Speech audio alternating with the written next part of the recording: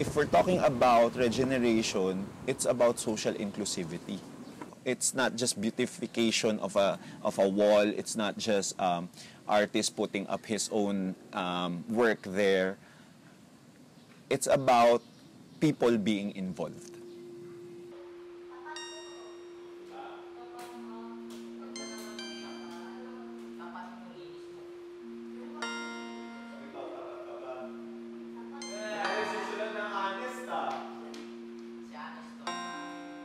Some children here are abandoned, some children are orphaned. Inisip ko, what makes us a person? So dun ko siya hinugot. What if you were abandoned? What if wala kang nakilalang pinagmulan mo? How do you see yourself? How do you form yourself?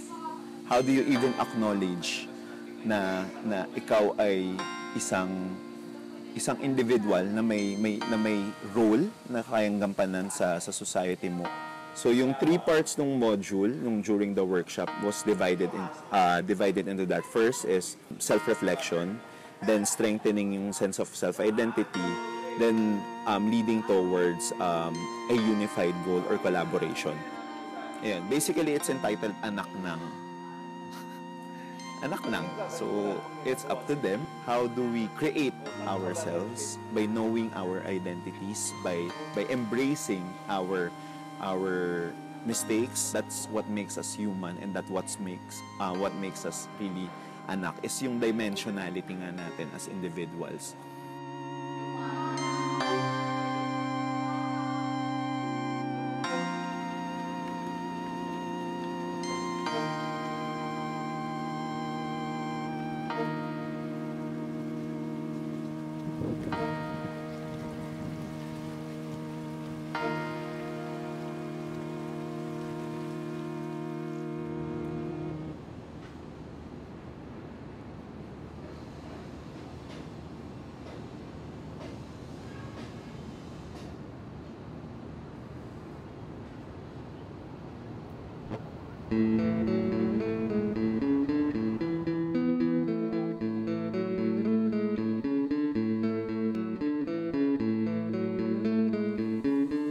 This is not just an artist's work alone.